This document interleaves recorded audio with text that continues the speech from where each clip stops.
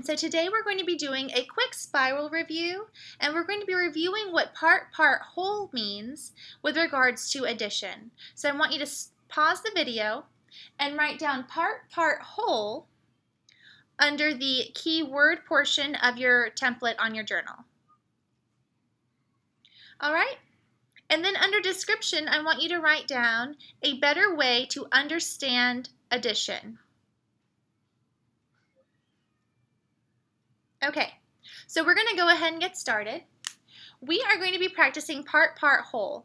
So you may remember in kindergarten how we did part-part-whole with our number bonds. Okay?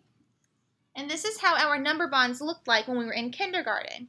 We would do 10 as our whole, and if 6 was one of our parts, the other part would have been 4. Because 6 and 4 made 10, or 6 plus 4 equals 10. We're going to be taking the same concept, and we're going to do the same thing in second grade.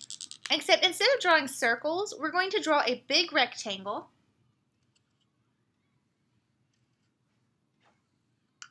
And have our part-part-whole, okay? So our part-part-whole here would have been 4 plus 6 equals 10.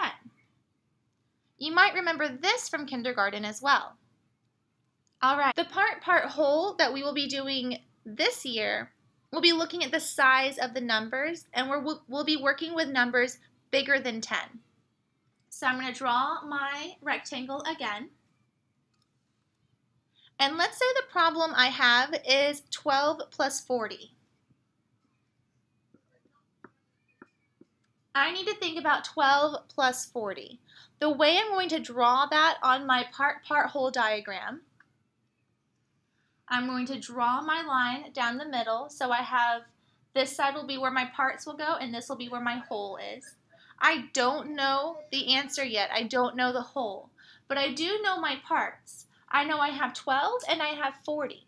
Which one is smaller than the other? Okay. You should know that the 12 is smaller than the 40. So we're going to go ahead and draw a smaller part on this side, and then we're going to put the 40 over here.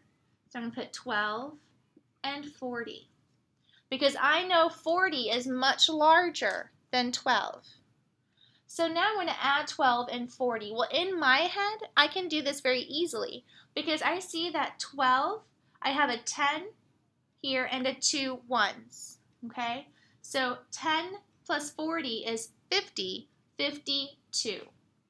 So the answer is 52. Okay, we're going to do one more problem. Okay, so let's say we have 36 plus 11. If I draw my part-part-whole, I know 36 is larger than 11, so it would look like this. 36 is much larger than 11, so I'm writing 36 here and 11, okay? So I have 47 right here. The reason why we're studying this is so that you understand that 36 and 11 are both parts of a whole number.